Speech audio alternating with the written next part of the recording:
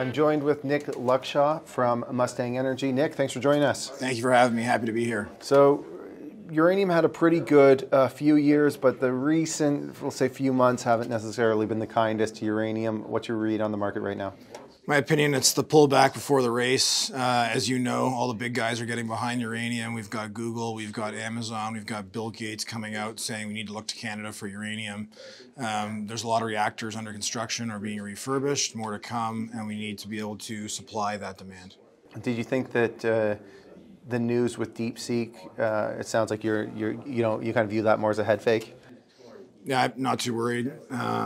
Even if it is reality versus just say China posturing, it's not going to change the fact that there's a huge need for electrical power in North America, a growing need, and things like solar, like hydro, as great as they are, they just don't produce enough electricity, and nuclear power is the way of the future.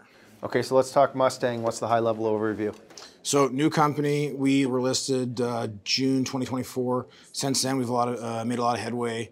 We've acquired 77,000 hectares of property, mostly in the Athabasca Basin. As you know, it's arguably the most uranium-rich region of the world. We've got great people working on our projects. We've got Lindy Gilliam, formerly of Axiom, Denison, some other big players. She's running our geological side.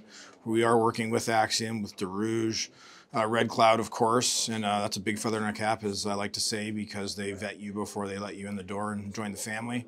And then last but not least, we recently did a deal with Sky Harbor Resources, and their CEO, Jordan Trimble's come on as a strategic advisor. Okay, so your properties, are they mostly exploration stage? Has there been historic drilling? Some have had some historic work, some are more greenfield. We benefit from having a good mix of both, because obviously there's opportunity in developing greenfield further, and then there's opportunity in further developed projects that will give you a faster route to significant drill targets. So we're currently going to working all, and come summer, we will sit back, look at our data, decide which targets we should prioritize, and start drilling. What do the current exploration targets look like? Or the current exploration plans, what do they look like?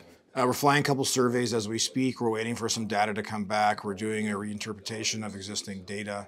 And once the weather becomes a little friendlier, we'll get a couple more crews out there doing some more work. So we're very, very pro go, as I like to say. Why wait? We've got money in the bank. We've got a good team working with us. So let's do absolutely everything we can to make the most of our properties and prove up as many targets to drill as possible. So a new issuer, well, relatively new, something that we always like to ask companies that have listed in the last couple of years is about the share structure. If I'm a retail investor and I like the area that you guys are exploring and I like the story, how do I get comfort with the share structure? What can you tell us? Good question, one I like to answer. So this started off being greatly funded by family, friends, close colleagues. We've got a handful of ultra high net worth individuals that are our backers and are believers in the deal. So about half of the stock sits in the hands of a bunch of people that we know personally, we communicate with regularly, and believe in the deal in the sector. All right, so what's if I'm watching the story or I'm an investor in the story, what are the big goals for 2025? Maybe give me an idea of what 3 things you want to accomplish in 2025 that would move the company forward. So right now, as mentioned, we've got a phase 1 work plan underway. I'd say that's number 1 because that's going to help us prove what we're going to drill. Number 2 would be the drilling itself, and then number 3 would be the results. So I keep an eye on those. That's all stuff that's underway in the early stages, and I too look forward to seeing what kind of results we bring back.